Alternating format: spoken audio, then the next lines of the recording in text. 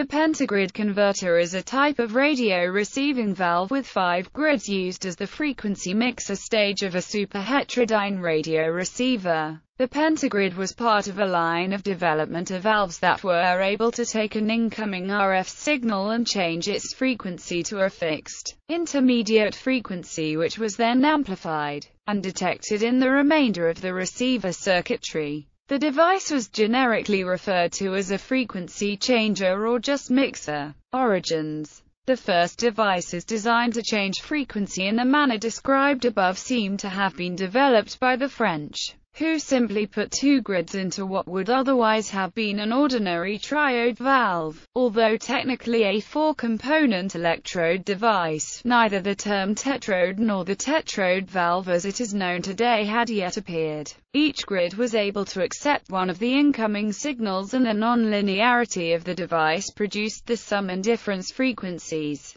The valve would have been very inefficient, but, most importantly, the capacitive coupling between the 2 grids would have been very large. It would therefore have been quite impossible to prevent the signal from one grid coupling out of the other. At least one reference claims that the bi-grill was self-oscillating, but this has not been confirmed. In 1918, Edwin Armstrong used only triodes when he invented the superheterodyne receiver. One triode operated in a conventional oscillator circuit.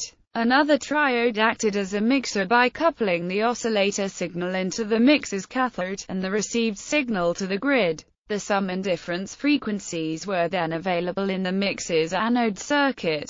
Once again, the problem of coupling between the circuits would be ever present. Shortly after Armstrong invented the superhet, a triode mixer stage design was developed that not only mixed the incoming signal with the local oscillator, but the same valve doubled as the oscillator. This was known as the autodyne mixer. Early examples had difficulty oscillating across the frequency range because the oscillator feedback was via the first intermediate frequency transformer primary tuning capacitor, which was too small to give good feedback. Also, keeping the oscillator signal out of the antenna circuit was difficult. The invention of the tetrode demonstrated the idea of screening electrodes from each other by using additional earthed grids. In 1926, Phillips invented a technique of adding yet another grid to combat the secondary emission that the tetrode suffered from. All the ingredients for the pentagrid were now in place. Pentagrid.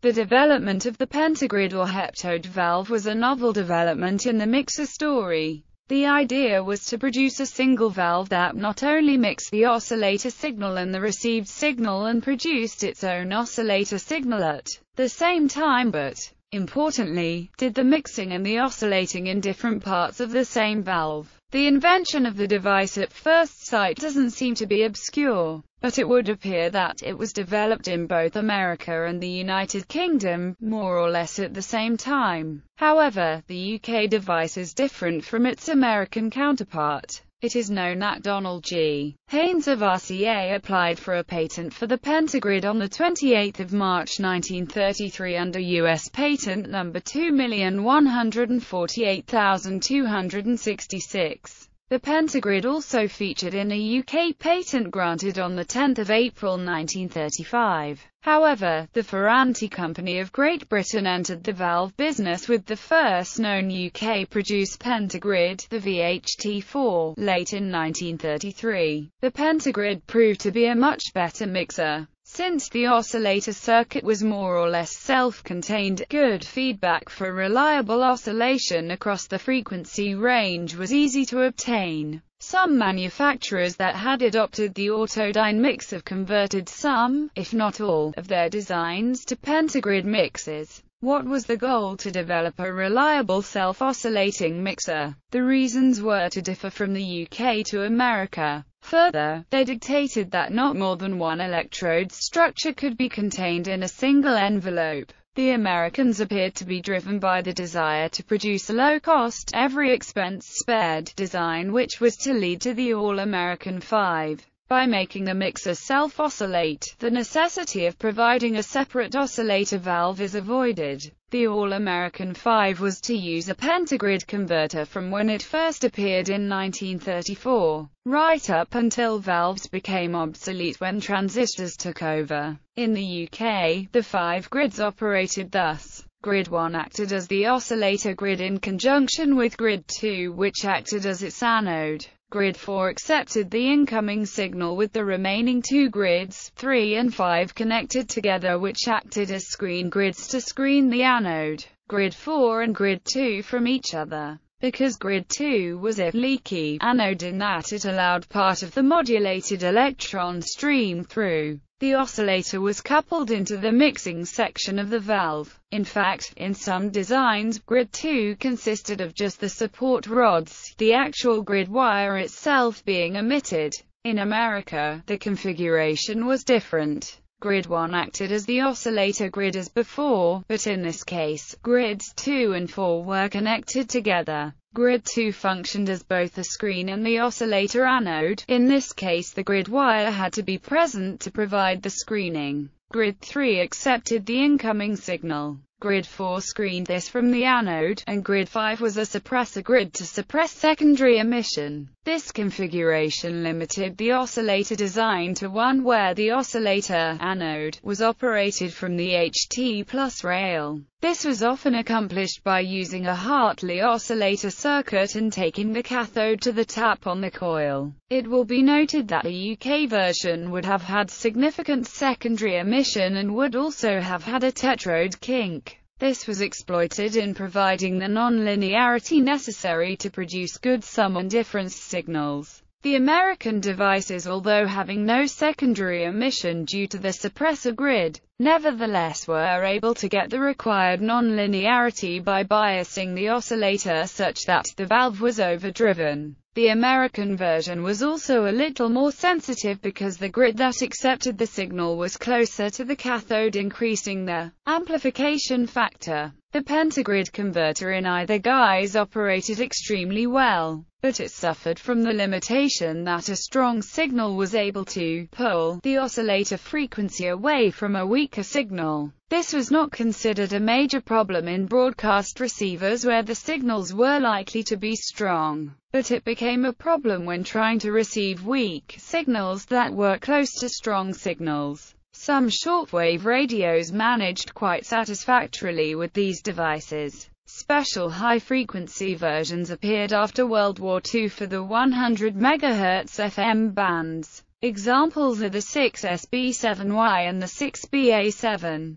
The pulling effect had a beneficial side effect in that it gave a degree of automatic tuning. Another disadvantage was that in spite of the presence of the screen grids, the electron beam, modulated by the oscillator electrodes, still had to pass through the signal grid, and coupling of the oscillator into the signal circuit was inevitable. The American Federal Communication Commission started requiring radio manufacturers to certify that their products avoided this interference under Part 15 of their rules. In the UK, the Postmaster General laid down a set of stringent rules concerning radio interference. Hexode. The hexode was actually developed after the heptode or pentagrid. It was developed in Germany as a mixture but was designed from the start to be used with a separate triode oscillator. Thus the grid of configuration was Grid 1, signal input, Grids 2 and 4 screen grids, and Grid 3 was the oscillator input.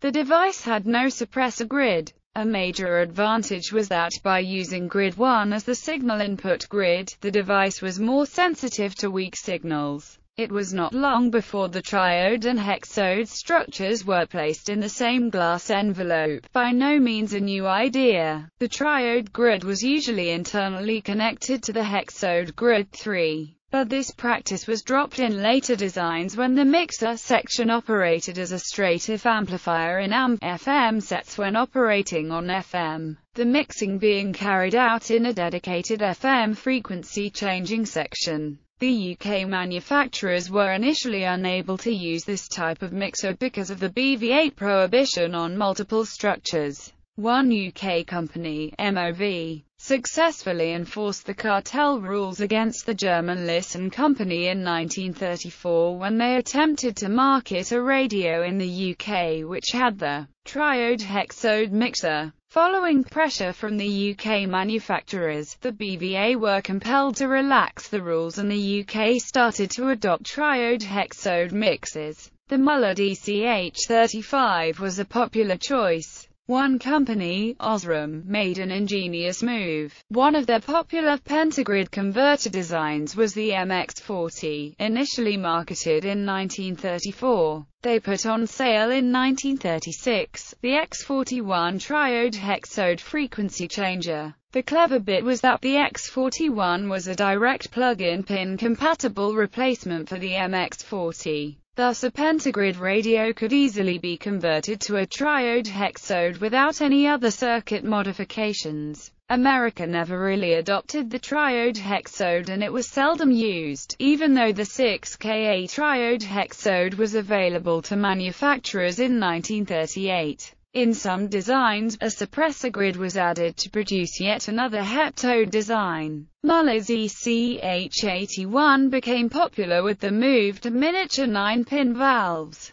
Octode. Although not strictly a pentagrid, the octode nevertheless operates on the pentagrid principle. It resulted simply from the addition of an extra screen grid to the UK version of the pentagrid heptode. This was done mainly to improve the antenna oscillator separation and to reduce the power consumption for use in radio sets operated by dry batteries that were becoming increasingly popular. In North America, the only octode manufactured was the 7A8. Introduced by Sylvania in 1939, this valve was the product of adding a suppressor grid to Type 7B8, which was the Logtel version of Type 6A7. Adding the suppressor allowed Sylvania to lower the current of the 6.3-volt heater from 320 mA to 150 mA while maintaining the same conversion transconductance. This allowed Philco to use this valve in every line of radio throughout the 1940s. The Philips EK3 octode was designated as a beam octode.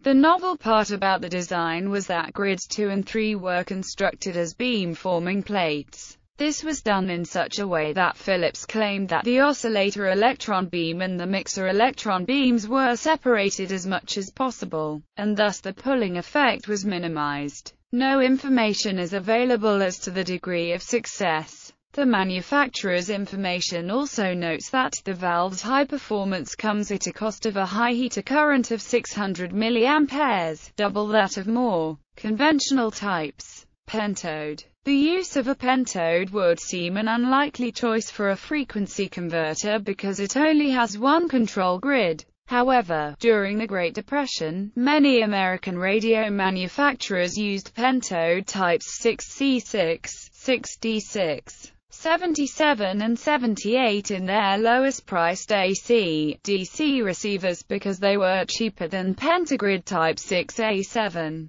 In these circuits, the suppressor acted as the oscillator grid, and the valve operated in a similar manner to a true pentagrid. One UK company, Mazda, produced a triode pentode frequency changer, the AC/TP, designed for low-cost AC radios. The device was deliberately designed to allow strong signals to pull the oscillator without the risk of radiating the oscillator signal from the aerial. The cathode was common to both sections of the valve. The cathode was connected to a secondary coil on the oscillator coil and thus coupled the oscillator into the pentode mixer section, the signal being applied to grid 1 in the conventional manner. The AC/TP was one of the AC range of valves designed for low-cost radios. They were considered durable for their time. Any AC valves encountered today are likely to be brand new as service shops stocked up on spares which were seldom required.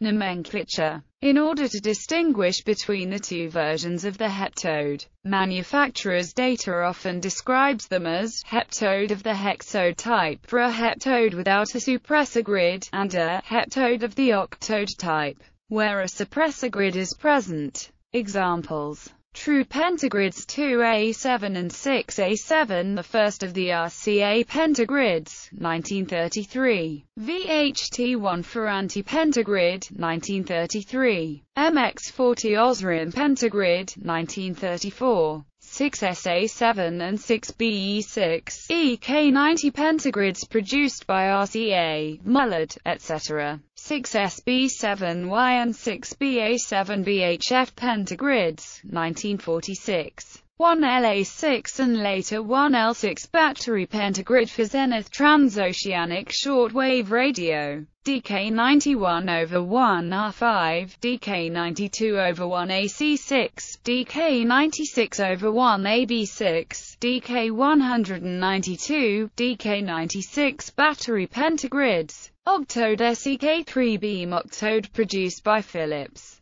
7A8 the only octode produced in America by Sylvania, 1939. Triode, hexode types X41 Osram triode hexode, 1936, plug-in replacement for MX40 above. ECH35 Mullard triode hexode. ECH81 Mullard triode heptode of the octode type. 6K8 American triode hexode, 1938. This list is by no means exhaustive.